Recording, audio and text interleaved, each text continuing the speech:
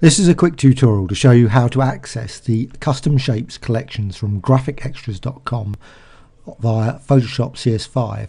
The same basic approach can be used for CS4, CS3 and other versions of Photoshop, as well as Photoshop Elements. Right, just going to go to the File, Open command in Photoshop, and I've got a selection of custom shapes. I'm just going to quickly show you the collection of custom shapes.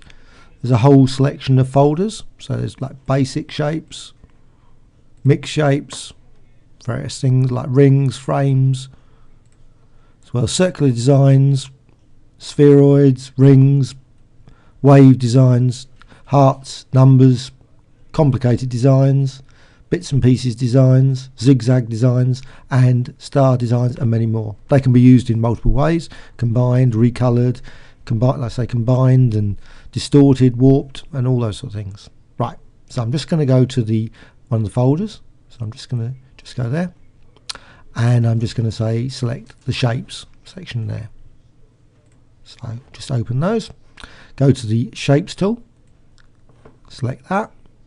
Now these are the shapes that obviously pre-exist in Photoshop, so you can actually just get rid of those if you wish, but just going to actually just select one of the shapes here. So just going to select that, so you can just quickly draw the design. It's actually as a shape layer. You can change, there's various types of use of the custom shapes. You can use them as a shape layer, a path, or just as a fill. I'm just going to undo that now. I'm just going to go and select the fill option, so you can just apply it. Like say you apply it and it will use the current color here. So I'm just going to say change the color, so I'm going to go for a red color. So you can just apply the shape now. There's the shape. So you can of course apply multiple designs, so you just keep applying it, so you can combine them to create, say, more complicated designs than just a simple design that you've got. Of course you can change the color at that point, so I'm just going to just apply those. Now just going to go back to, say, another shape. So there's some other designs there. Just change the color back to, so it's a bit clearer, so you can apply those designs. Like I say, you can apply them as a shape layer, so you can apply various layer effects to the design, so they're not just, so you can just apply multiple examples of that. Of course you can actually use that design now and just go over there and just say, just select that area and say define brush preset, so you can just create a quick brush using the various shapes you've just created. So I'll just select that again.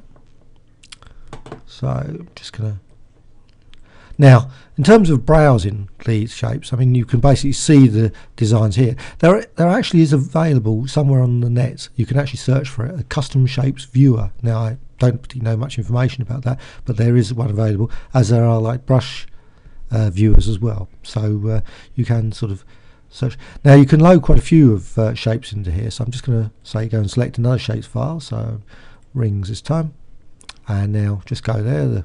The folder's got now a few more designs have been added to the design, so I'm just going to select one of those. So that's another one, so you can actually add many more. I'm just going to go and say select another one, custom shapes collection. Let's go and numbers designs, just select that, so that's added those to the shapes, so you can now you can see the number of designs.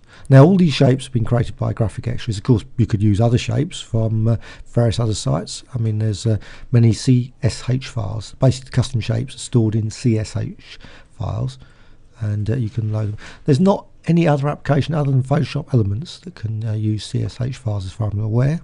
So so there's designs again, like say you can recolor designs.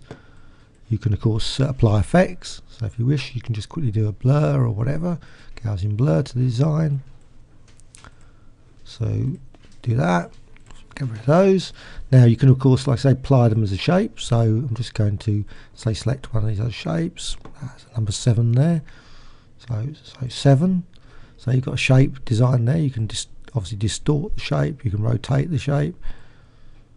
So I'm just going to now quickly show on the apply transformation, so you can actually then go using the tool there, direct selection tool. You can actually just go and manipulate the shape design, so you can just manipulate the points of the design. So maybe make a slightly different 7, So now you've got a slightly different 7 there. And you can actually go, if you wish, you can go and define custom shapes. So you can actually save that as a new shape if you wish. So I'll just get rid of that one. Let's just go flatten that, get rid of that. Right, so you've got those, you've got shapes. I'm just going to add another one. Let's just go to another folder, custom shapes collection. There's 12,000 shapes in this collection. They were all created over a period of time. Also there's many other shape packs available on the Graphic Extras site, so not just the shapes collection. So there's that. So you can create design there. Of course you can combine the shapes, so there's another design, so you can change the colour. So I'm just going to select, say, a slightly different pink there, so you can design, play there.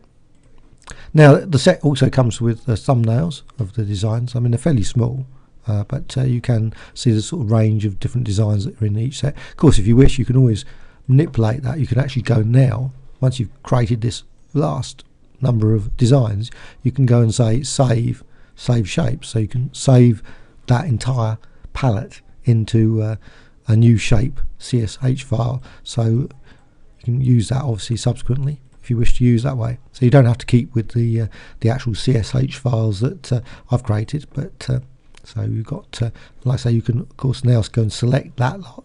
You can actually go and group those into one single shape if you wish. So I'll show you some more other shapes quickly. Various things is bring designs, like I say, you can combine them, so I'm just going to create that. So you can do that. Right now I'm just going to go new fill, so add a drop shadow, that design, so you can create a design. Of course, color overlay, go there, dark one, that's it. Maybe add a bevel to it, so you can just do designs like that. Right, so I'm just going to go back to that, and I'm just going to add a few more.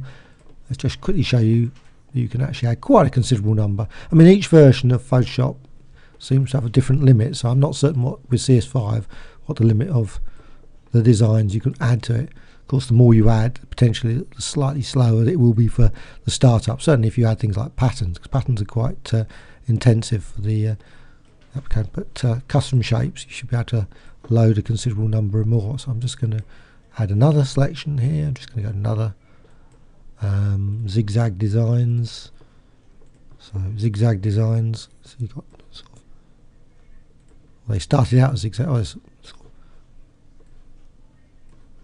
so you just got sort of wavy line designs there, and so on and so on.